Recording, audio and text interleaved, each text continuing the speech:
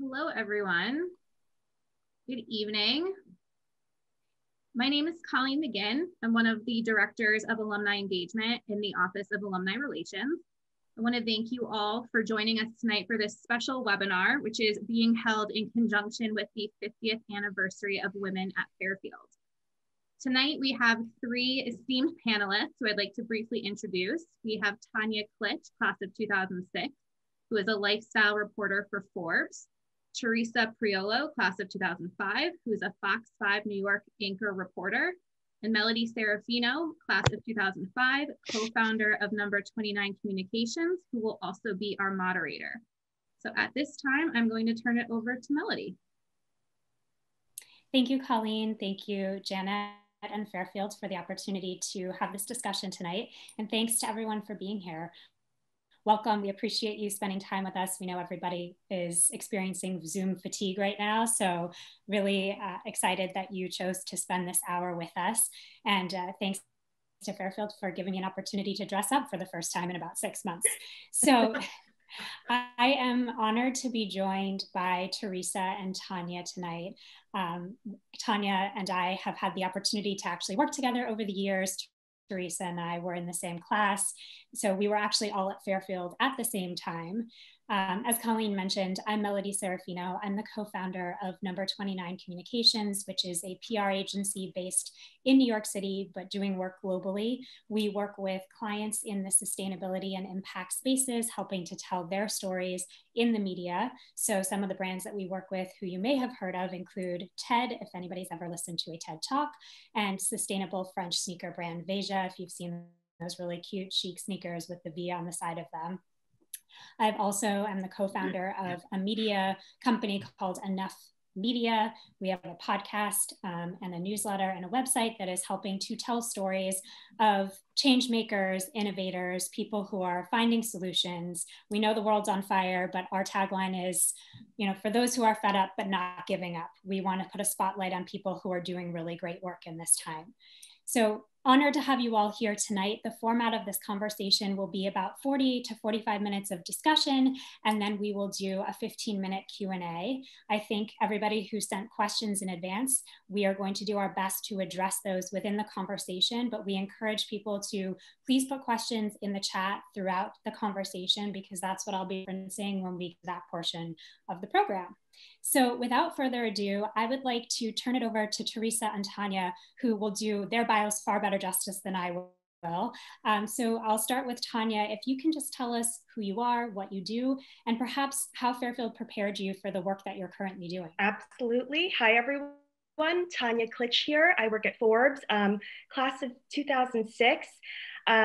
So basically, it all started at Fairfield. I was a reporter for the Fairfield Mirror, and I remember interning at News 12 Connecticut when I was a junior, and the bug bit me, right? So now I work at Fairfield, now I work at Forbes. There's a lot of alliteration throughout my schooling and career.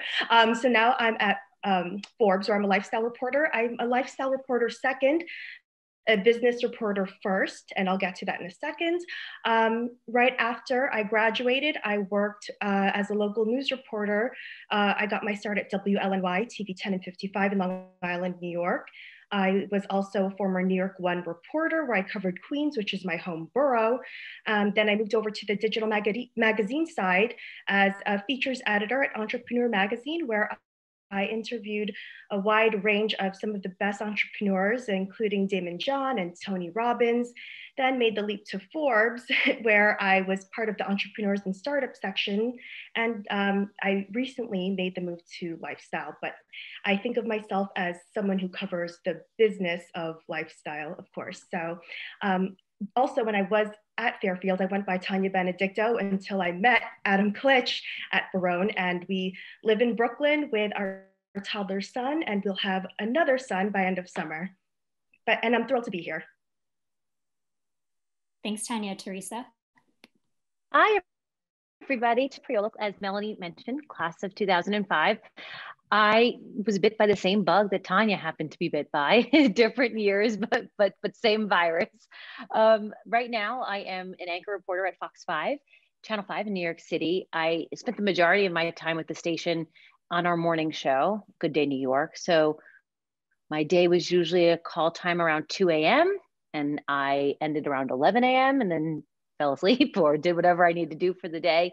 And if you're familiar with Good Day New York, if it's a show that you've watched or if you've caught it from time to time, it's very much like a network morning show. So it's about 6.5 hours of live coverage. So it was a very fast paced, very hectic, very unpredictable, but certainly very exciting environment. I too have a child, a toddler, a 3-year-old. So right after I had my son, I moved to the evening show, which provided me the opportunity to spend a little bit of time with him. So I get to balance both roles of mom until noonish and then reporter anchor from noon until about 11 p.m. My career has taken me all over the place. It actually started at Fairfield with the Ham channel and doing some work with them. And then they were the ones that encouraged me to get an internship in Hartford at WFSB. So I made the commute 2-3 times a week from Fairfield to Hartford to intern there. They helped me find my first on-air job in Idaho Falls, Idaho. I was a reporter, then anchor there. From there, I moved to Albany, New York, where I was an anchor and reporter. You're seeing the pattern here. And then finally, I was able to come home to, well, New York, but New Jersey is home for me. So my career has been quite unpredictable, but really fun. And like Tanya, it has had a lot of different twists and turns. You meet the most incredible people from the variety of backgrounds. You happen to find yourself in places you wouldn't expect, telling stories that you would never imagine you'd be able to tell, but that's certainly the beauty of our business. It's not for everybody, but as Tanya mentioned, if you're somebody who has the kind of personality that can handle this ever-changing environment, once you're in, you're usually in for life. So that's where I stand right now. As far as how Fairfield helped me, as I mentioned, it gave me my start, essentially.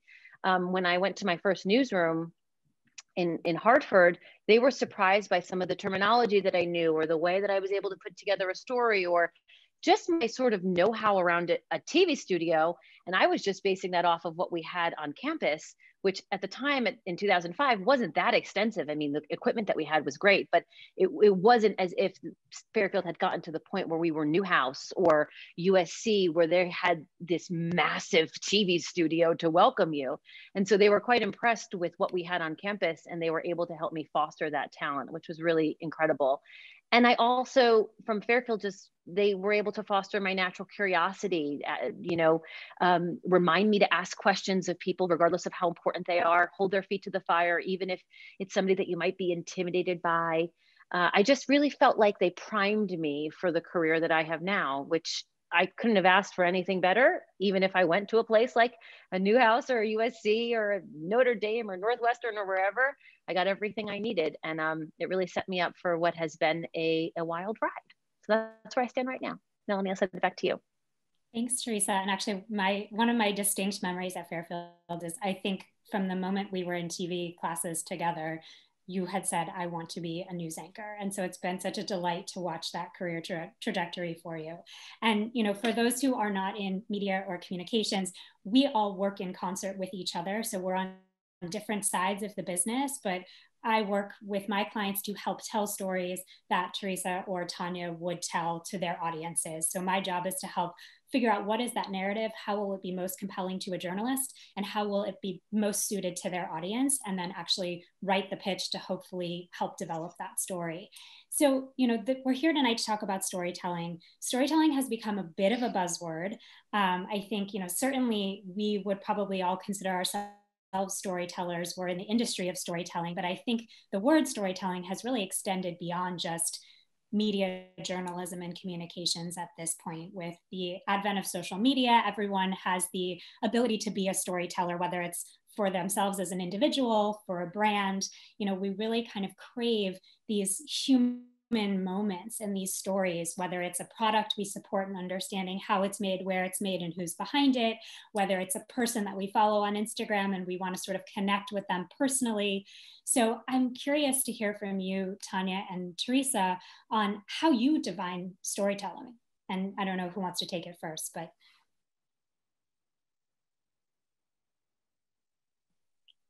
Muted. I'll start real quickly. Right, without getting too theoretical, I know right now storytelling has taken so many forms, so many concepts and series. We've watched all these documentaries and thrillers and series where the timeline goes way out of whack. They go to the future and then back to the past. For those of you in any field who just want to master the art of storytelling, we just have to remember it has a beginning, middle, and end. And I always just want to make sure the reader walks away, or the viewer walks away, with a sense of enlightenment or a new emotion, new perspective. And it could be that simple. But I would love to also hear Teresa's take on it. To me, storytelling is just as you said, Tanya. It's a ride. You take people on a journey. It doesn't always end up the way you think it should. It depends on what elements you can bring to the table. If you are a journalist, as we are, sometimes it's only what's available to you. But if it's Melanie, where you're working with a client, you might have the ability to pull in so many more different kinds of resources. The time might allow something like that. So when I think of storytelling, I think of taking people on some sort of journey, some sort of ride. It doesn't, in my mind, doesn't really matter if you know the ending. It doesn't really matter if you know the beginning or even the middle. It's just that you want to convey a sense of, as Tanya said, excitement, and it's a journey. And I also want to mention, for those people who are here and they don't know if they're storytellers yet, I think a lot of people find themselves as storytellers and they didn't think that they were. It's sort of something that's developed over time. That's at least what I found. I didn't know that I was going to be a storyteller. I thought I was going to be a journalist, and I didn't know that the two will be one and the same. So my form of storytelling might be different than a lot of other people's. I call it reporting. Someone else might call it storytelling. So as Melanie said, you know, everybody loves the word storytelling, but you might actually be doing it. You just might not call it storytelling. I'm curious if either of you have a story that you've told over the years in, you know, the different places that you've worked that has really been a rewarding moment for you, or something that has really stuck with you, a person who you've interviewed, a story that you were perhaps able to unveil and tell for the first time. Is there that sort of a proud moment in your career? Absolutely. And I mentioned before how when I worked at Entrepreneur Magazine, I interviewed all these big startup founders like, you know, like Daymond John, Tony Robbins, et cetera. But I will say that I think some of the most unforgettable characters I've interviewed were when I was a local news reporter. And I'm sure Teresa can totally speak to that. It's not just the celebrities or the big names or the big local politicians. I'm sure it's just the everyday people in whatever community she's covering that day. Or if I'm covering a small business owner, sometimes they're the most interesting. So as Teresa said, it's a journey, and it's also a lot of different voices that go into it, different perspectives. So for me, when I was a local reporter, I'll never forget just someone, a young woman from the Rockaways who held a prom dress drive. You know, it just meant a lot to local teens in her neighborhood. When it comes to other unforgettable, rewarding stories, I'm going to bring up a story that you and I worked on together, Melody. So I mentioned that the audience should learn something, but the absolute best is when I learn something totally different. And I know you know where I'm getting at. You know, I mentioned that I'm a mom to a toddler. So during the journey of reporting on the parental rights of women in the workplace, I began to research all the founders and entrepreneurs in that space. For the longest time, when purchasing products for my baby, I always found out about this new bassinet. And I thought, this is just a luxury product. This is just a high-tech bassinet. And, you know, what's the big deal about it? And then Melody contacted me and told me all about the founder behind the brand, who's Dr. Harvey Karp. And it turned out he's just not on this path to building a luxury brand. He's actually investing a lot in technology that is saving a lot of you know, mothers and children from a lot of dangers that happen during that fourth trimester. Melody, I don't know if you could even pull it up very quickly, if you give it a quick Google. I will give it. Yeah, no big deal if you can. But also, it was really awesome interviewing him and him telling me how he's donating a bunch of these bassinets to women's shelters and hospitals that are doing research on children who are born with either disabilities or those who are born to mothers who were addicts and who need the extra swaying and shushing that this high-tech bassinet provides. And it's that kind of innovation that really catches my heart and interest, and hopefully the audience's too. But that's just one, that is just one rewarding story out of many, but this one was just really, hit me during a time when the topic of innovation in parenting was super important. And I owe that to collaborating with Melody. So I've just pulled it. I don't know if you all can see my screen, but this is the story that Tanya is referring to. And yeah, so also this actually got picked up as a daily cover story by the Forbes editors. And as right now I'm a print reporter, but I'm also an on-air digital reporter. So there was also photo essays attached to this, as well as an Instagram Live on the Forbes account. So that's, another aspect to storytelling. How many mediums can you fit into one story? And in this case, there were many. I'm sure we could pick up, show the Instagram Live another day. We'll be here for it ran for an hour and it was a huge hit. Yeah, and also I can just attest that my client was absolutely thrilled with that story. It came out on Mother's Day weekend, so it was a really nice tie-in to sort of this editorial news cycle of something that felt really timely and topical. And it was also Mother's Day during a pandemic, when so many mothers across the country were just grappling with working at home with a baby or toddler and just balancing it all. Teresa, do you have a story that particularly resonates with you? I do, but I just want to mention, I have interviewed Harvey many times. I've interviewed him for my podcast. I've interviewed him for On Air. I've interviewed him at moms conferences. He is the world's he is a gift to earth. I love him and his whole family. His wife is a major powerhouse behind their brand. His daughter is awesome. Oh, they're great. And the product actually works. I used it for my kid when my son wouldn't sleep. I was like, I got to try something. And that thing did the trick. So I'm not endorsing it. I'm just telling you, it worked for us. So that's a good one. I will be passing that along. You just tell him how much I love him. I get emails from him and I'm like, Dr. Harvey Karp, I have a question and I love you. So he's great. Stories that have really resonated. There are a couple. I mean, over the course of the last 8 years at Fox, I have been able to cover all of the big stories. Thankfully, I've been able to cover all of the big stories in our area, from the very, very big ones like Newtown and being up there that day and witnessing the aftermath of Sandy Hook, to really fun ones like a Super Bowl. But I think the story, I don't know if it's the one I'm most proud of. I'm very, very proud of it, but I hear about it the most. And I feel like it has sort of stood the test of time at this point. I started through about 4 years ago doing a series on Lyme disease. And it all started because the general manager of my station, his wife suffers from chronic Lyme. I didn't know that there was a thing called chronic Lyme like 4 years ago. And he said, there's this thing called Lyme disease. And I said, yeah, when you get bit by the tick. He's like, it's not that. The tick doesn't just bite you and go away. It's not a rash. People are getting seriously ill. So my boss called me in and he said, I want you to do a story on this. And just make it like 3 minutes. The boss wants it. See what you can find. Don't screw it up. See what you find. I'm like, well, okay, that's a mandate if I ever heard one.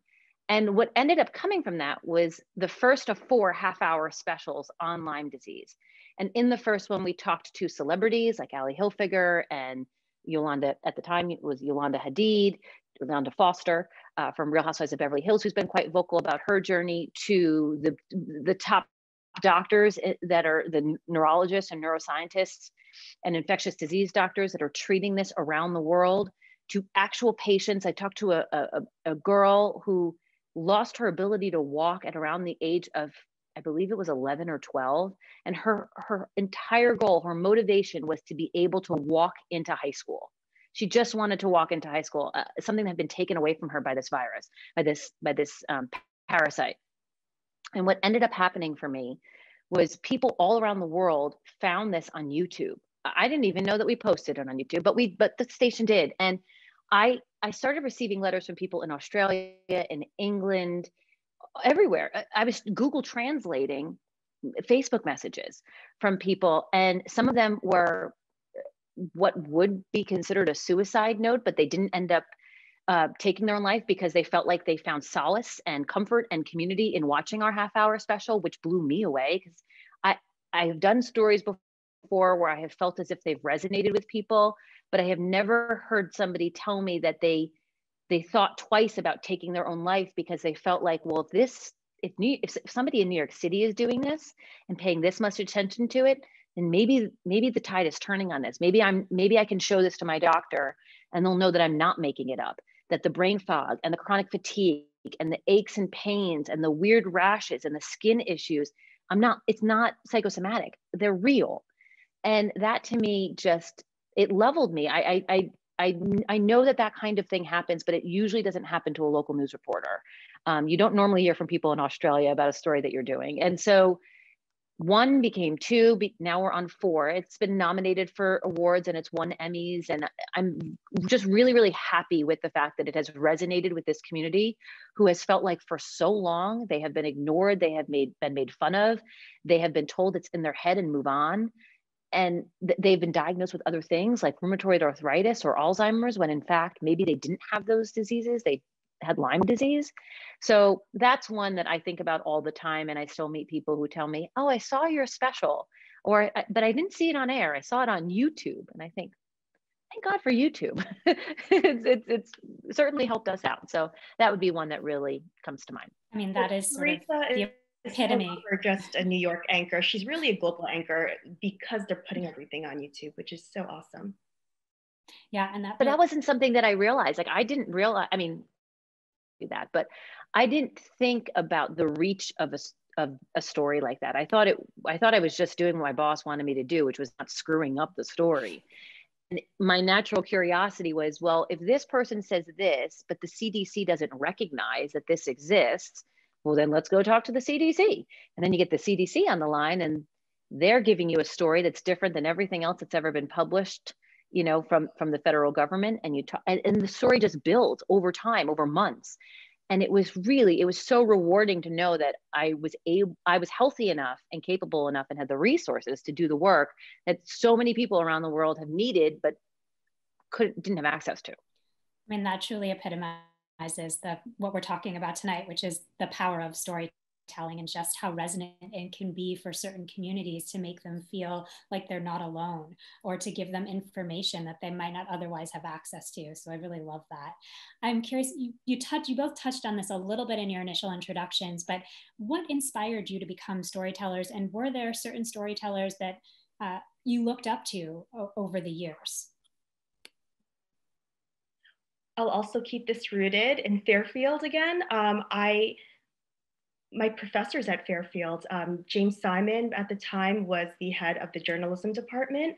And I know when it comes to, I can go on and on about my favorite writers and storytellers, but I remember Jack Kavanaugh was also a news writing adjunct professor, and he Columbia J School, where I went to J School. He's the author of so many top-selling sports novels, one being Tunny. Actually, I have it right here. I have a pile of sports books, and that's his at the top. He's one of my favorites. I didn't, as I alluded to this earlier, I don't think I really set out to be a storyteller. I hadn't at the time, when, at least that I was at Fairfield especially, put the two together. I knew that I wanted to tell stories.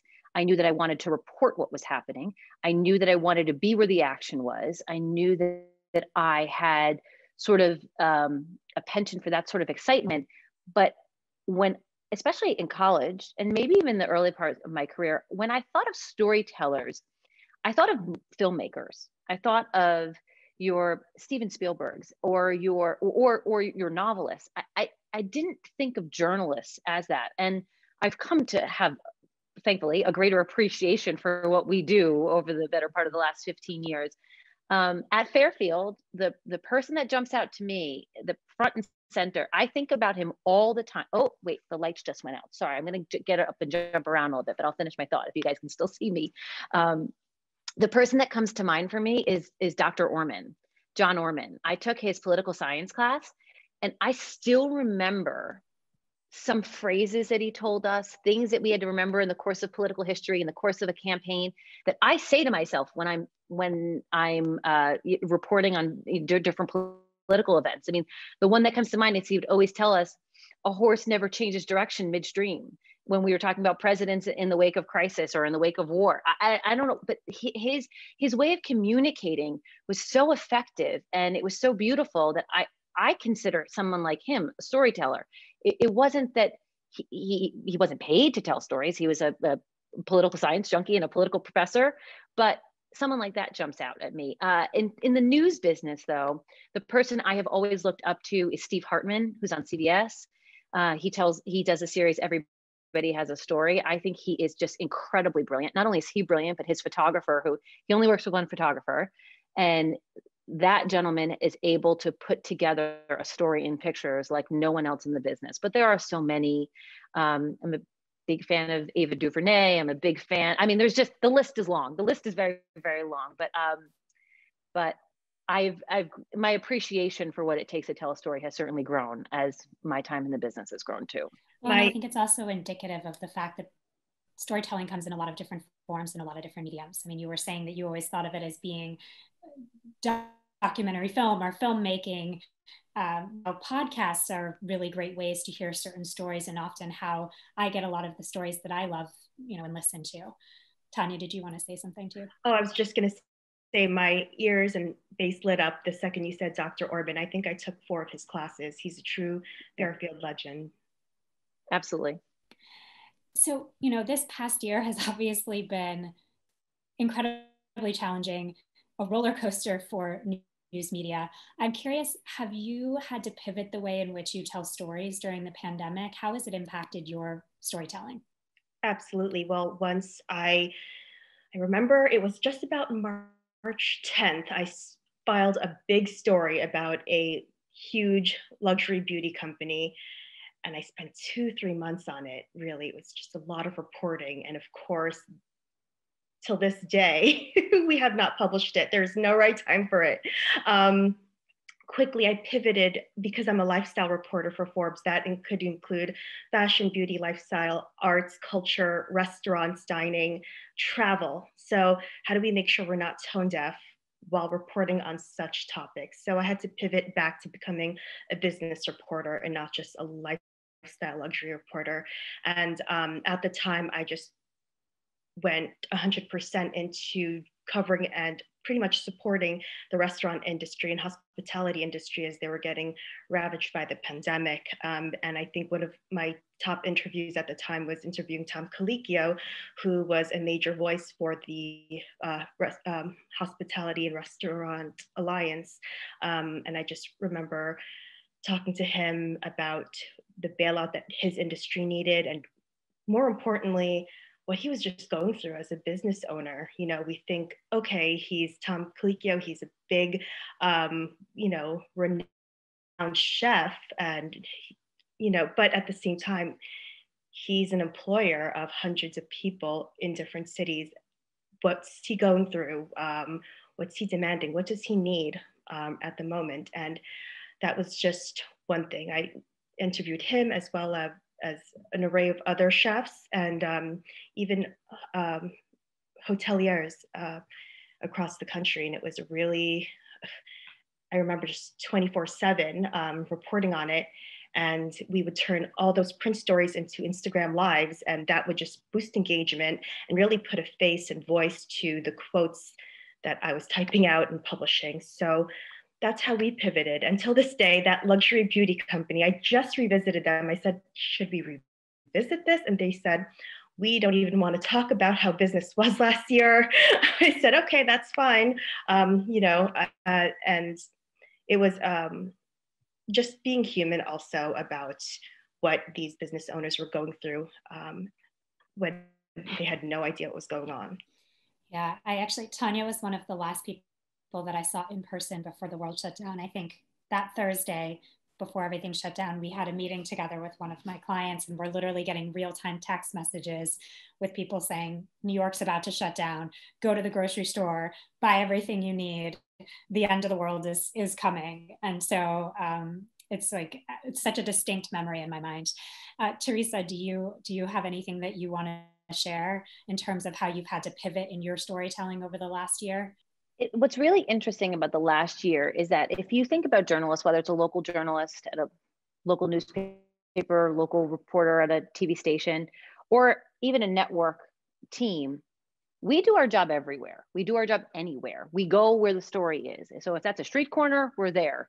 If it's a war zone, we're there. If it's Buckingham Palace, we try to get there. We go where it is. The one place where we don't do our job is at home. That is quite literally the only place where we don't have studios. We might work on stories at home, but we don't report from home. And this pandemic, I think, has forced all of us to strip ourselves bare and figure out, what do we do? What do we do well? What are our weaknesses? What are our strengths? Let's play to those strengths. For me, around March, I want to say it was like 17th, 18th, they set up a studio in my home. And they only did that because they wanted to make sure that should we have to give up our building, if we had so many cases of COVID, that there was a couple of people within our network that had access to a camera that we could flip it on and still continue our news cycle. And we're used to it, the news cycle. We're used to constantly telling people what's going on and keeping ourselves on air, but we're not used to doing that in a one-bedroom apartment in Battery Park City with a 2-year-old pulling at the cable. We're not used to doing that when you're praying that your son doesn't have a total meltdown in the corner during dinner time when you happen to have the 5 o'clock or 6 o'clock show. So it really forced us to go inward. It was unnatural, but I think I can speak for myself. I think that it just forced me to focus on storytelling, focus on what do I do best. I think of good stories. Most often I can tell a good story. I can relate to people if I can get them on the line, and I can write. So let me just do that. And then I know that if I work with the right photographer or the right team, I can put it together. And I relied on that heavily. I relied on the basics during this past year to put good stories on the air, and it has worked. Has it been unnatural? It's certainly been unnatural. Has it been weird? It is so weird, but I think that we have just tried to roll with the punches. And in some ways it's been amazing because everybody is available. Everybody that you want to interview, at least for the better part of the year, has been at home. So you could get them, which you normally can't, because you have to drive an hour, set up the shot, takes an hour to do the shoot. Do they have time in their schedule? Can their assistant pencil it in? Not now. They have a camera, they have a computer, we could do the interview, which means I can get them in a story. And that has been a blessing to have that sort of access to people. I think I'll be a little sad when that goes away. And I hope that my storytelling as a result doesn't suffer because of that. But that convenience has been quite nice. I think the other thing that has happened, which I have loved as a journalist, is that it seems as if this pandemic, this virus, has been the great equalizer. Of course, there are communities that have been hit significantly hard, and those are stories that we need to tell. But in terms of how it has impacted your young working professional or sort of the average expert that we would go to, whether they are multimillionaires or not, they're at home, so they want to share their story. They want to get their business on air. They want to talk about how it's impacting them. They want to get their message out. And so a lot of the hoops or the BS that we would normally have to jump through, we don't, because they are so eager to get their face in front of a camera to share their message, that they are coming to us, which has been really nice. I also have interviewed Tom Colicchio, Chef Zakarian, a number of other people from the restaurant industry, and to hear them talk about how hard they have worked throughout their entire life to get to the point where we all know their name, especially their last name.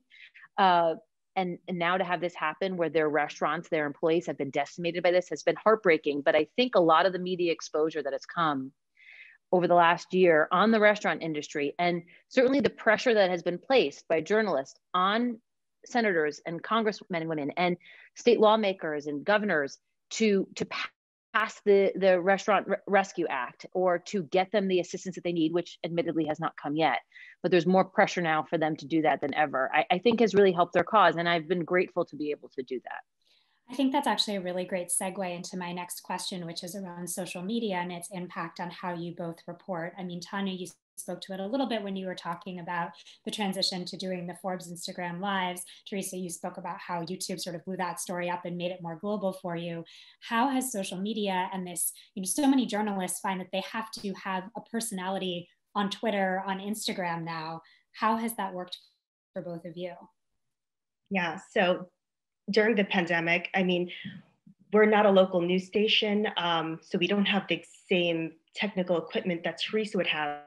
So we have video producers, a video department, and I'm used to traveling from city to conference to small business to entrepreneur interview across the country with them. But that all came to a halt. So it was Zoom all day, Instagram Lives every other day. It's like Teresa said, they're eager to get their voice out, especially when they're home doing nothing with their hands tied. They want to speak up, and it really was awesome. The best part of it is getting the audience interactivity. During those Instagram Lives, you have questions directly from our viewers in real time. I'm able to ask for them right then and there. The YouTube comments as well. It's really great. It's a great way for us to interact with the audience and keep that conversation going. I have a very love-hate relationship with social media, if I'm being totally honest. Part of me thinks that it's going to be the death of all of us and society as we know it. Another part of me thinks this is a phenomenal tool at our disposal, not only as journalists, but as people. The way that you can get out pertinent information, the way you can connect with people, the problems that are solved, the issues that are brought to light. I am all in for all of that. So I think that's great. Unfortunately, there is a ton of misinformation mixed in with the real information. And I think that can also be a detriment, including in times like this, where people are isolated at home. They're not doing the same social events that they would normally do. So maybe they're not speaking as freely about what's on their mind or what information they're hearing and seeing. And I think it unfortunately has had the ability to turn a lot of people inward and, just create situations that are not healthy going forward for not only individually or for society as a whole. But in terms of the benefit of social media, it has forced me to think about, who am I talking to? Why am I talking to them? And what do I want to say to them? And how do I want to get it out? Which is the basics of what we do, I guess, on a day-to-day basis. But especially on listen to me, I sound like I'm ancient. On Twitter, in a tweet, you have to be really concise. And I think that matters a lot to journalists, because we do have to think about what we put out and how we say it and who we're talking to. On an Instagram or a Facebook, I like all platforms for different reasons. And I think all of them are really beneficial for different reasons in terms of the pro side. But I love the fact that a story that Tanya and I can go global with a tweet, can go global with an Instagram post, or it can be expanded upon with an Instagram Live or a Facebook Live. I think that's really incredible. And the other thing that I think is really wonderful is that it takes one newspaper or one TV station, and it, as Tanya said, it brings them everywhere. No longer are our viewers just New York, New Jersey, Connecticut, parts of Pennsylvania. They can really be everywhere, which means I also get story ideas from everywhere, and I can see how they relate to New York. The saying is, a story anywhere. If it's news anywhere, it's news in New York. A story anywhere is the story in New York. And I really believe that's true, especially when you're looking for information and for stories on social media. So I have to tell you, I'm on the fence about it. I'm concerned about where we're going in the future with it. But I do think it has forced us to be a little bit more. So I want to start to transition to some of the questions that we're getting in the chat, because we're getting a lot of really great questions.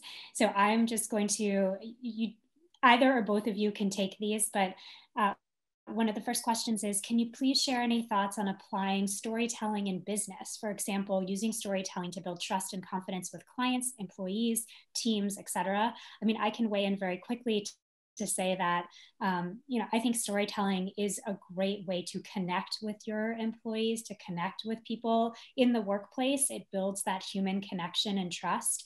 I'm curious what both or either of you have to say about this. Yeah, I think it's the basis for everything we do, whatever industry you're in. I don't know I don't know of an industry where storytelling in some way, again, it might not be called storytelling, but the idea that you don't need to form some sort of narrative that you then need to sell to someone, or convince them of, isn't important. So I think you should just think about it that way. I think you should think about your business as you have a product or an idea or an issue that you need to convey or sell. And so what journey are you going to take people on? How are you going to convince them of that? What tools do you have at your disposal that you're going to use in order to help them understand ultimately where you want them to end up, which is, whatever your end goal is. I interview a lot of founders, a lot of startup CEOs. So I profile a lot of, their journeys as entrepreneurs. And one of the main questions I always ask is, what inspired you to launch your business? What was the human challenge, or what was the solution that you're trying to arrive to? I mean, as a business reporter, I always do have to cover, what was your revenue in 2020? How much money did you lose due to the pandemic? How much money did you have to invest? How much personal capital did you have to invest? But all those numbers aside, I think the best things about these business stories are the human elements of it. And, every founder or every business leader who wants to find their story, they think they have to find that magnificent moment or that, blue moon element to build this amazing story. But really, sometimes it's the relatability that really strikes the personal chord for the audience. A lot of companies were built because of health issues or because someone experienced burnout and was inspired to make a career leap. Like, how many of us have felt that?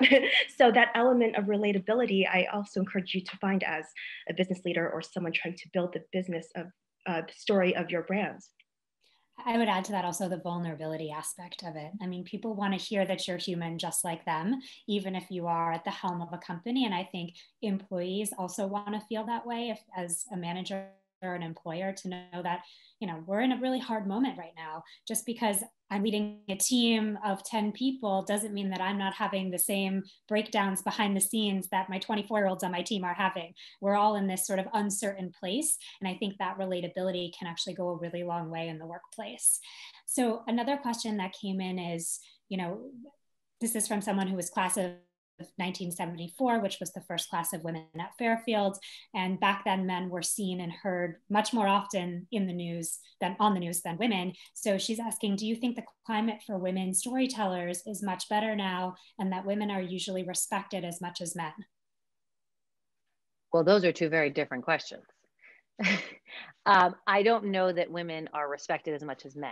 I don't know if Tanya would agree with me or not. I don't know that that there is parity there, but I do believe that we have come a long way in amplifying women's voices, in recognizing the importance of women's voices, and in explaining to the audience that a woman's voice is as crucial as a man's.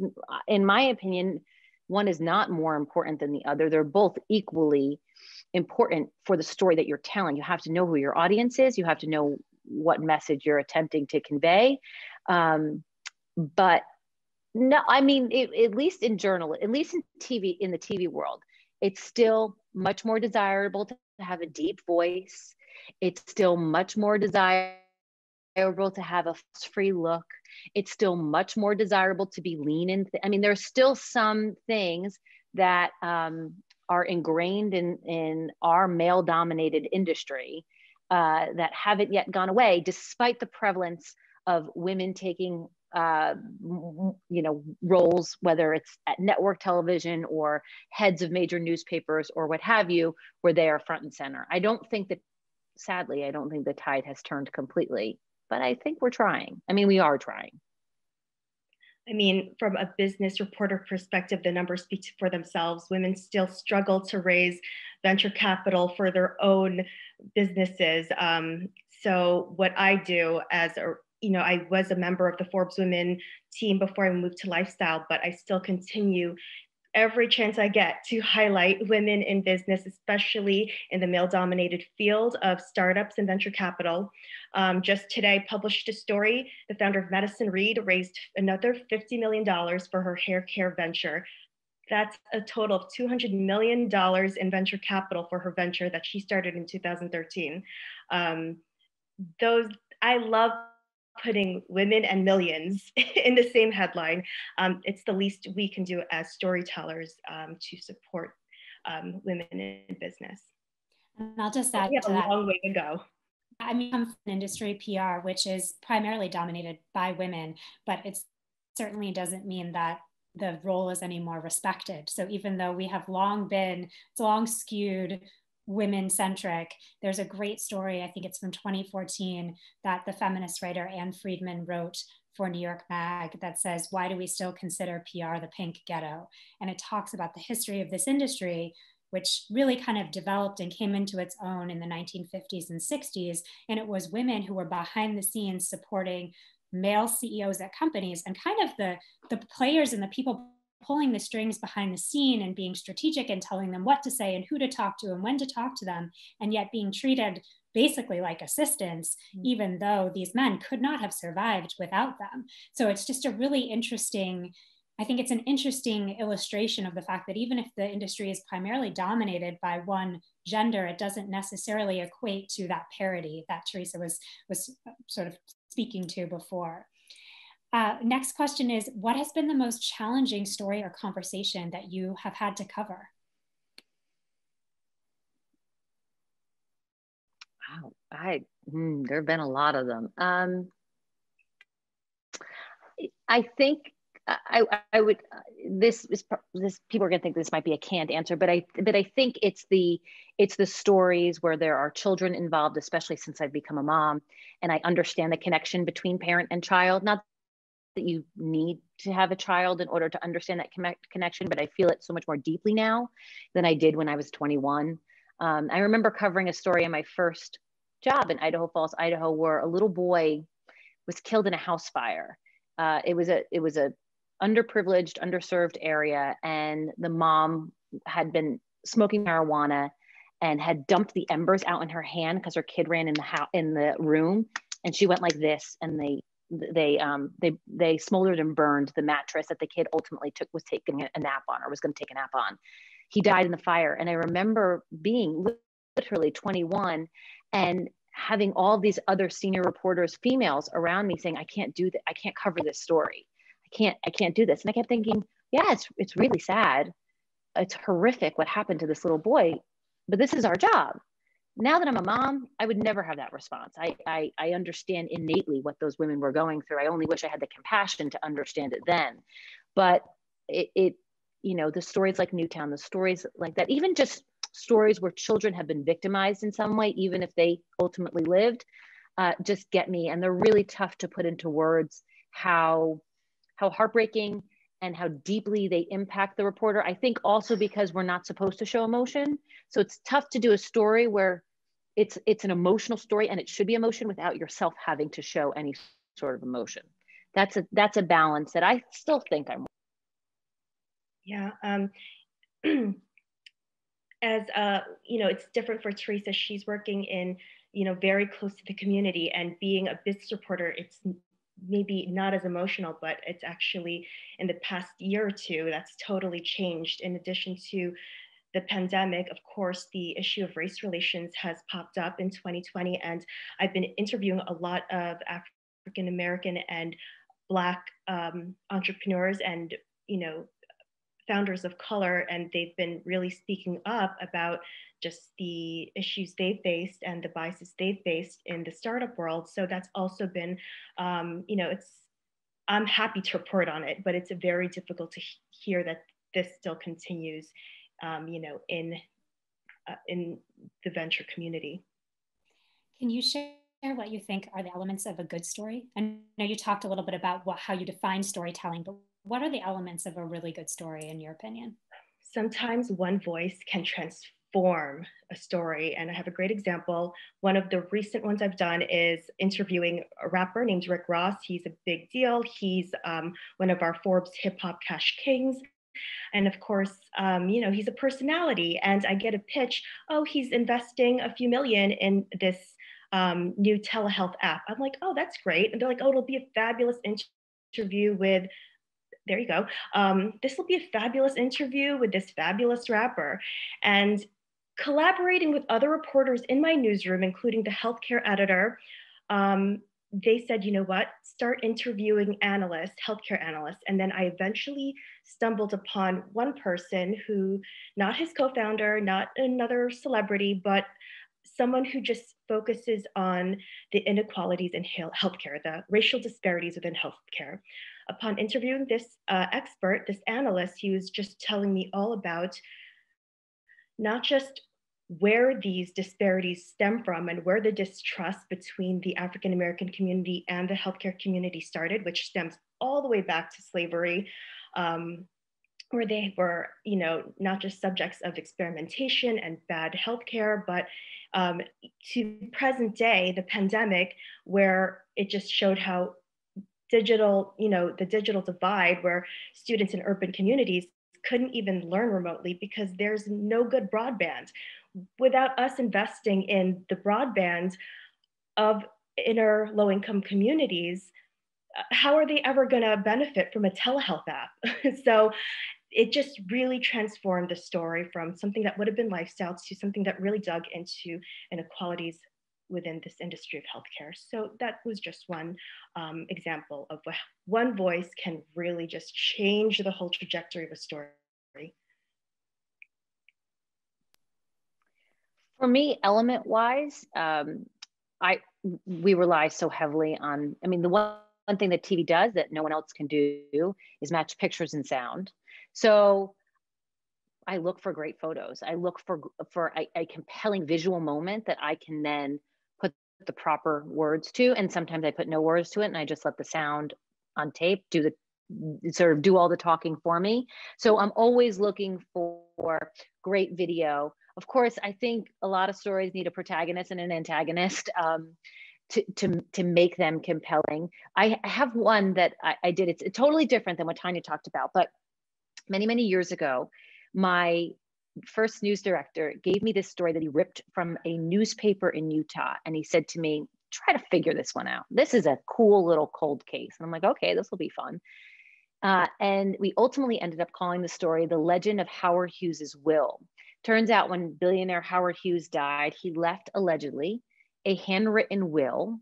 And in it, he named a gas station attendant that happened to save his life when he was found destitute on his way to Las Vegas. And this gas station attendant, who I ended up tracking down through the desert of Utah, finding him, interviewing him, the man was dying of cancer. And he told me, he's like, this homeless man stumbled in and he needed help. So I told him, just get in my truck and I'll drive you to Vegas. And, you know, years after Howard Hughes' death, a person from the Mormon church, from the LDS church in Salt Lake City, came by and dropped off a handwritten will on yellow lined paper. And in it, this man allegedly was promised 1/16 of Howard Hughes' fortune, which is far more than any gas station attendant, especially in Utah, is making. And he had been fighting for decades to try to get the money that he believes he was rightfully owed. And he had been fought by the Hughes estate, and he had been fought by grandkids, and the Boy Scouts of America were involved, and LDS. And I was able to just follow the trail. And it was a quirky story where this man's dying wish was to figure this out. And it was just such an interesting story. A man that I would never meet otherwise, coming from a town of, maybe there were 1,000 people in his entire town. I didn't find him by way of social media. I found him by looking through a phone book and calling this place and calling that place and checking at this gas station and this hotel and this what have you. And it was just good old gumption investigating, and it worked. And it was a wonderful story.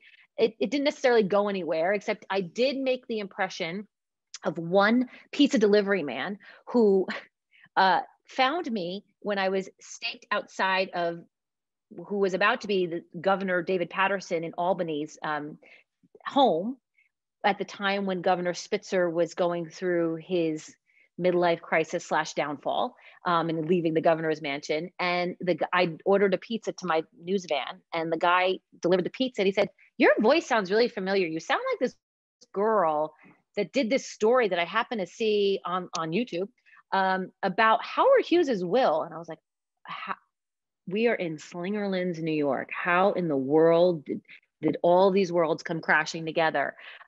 So that was one of the most memorable stories I've done. And it was because of this man, this uneducated but kind-hearted man who simply wanted what was owed to him. He ended up dying and not getting the money, although different judges have.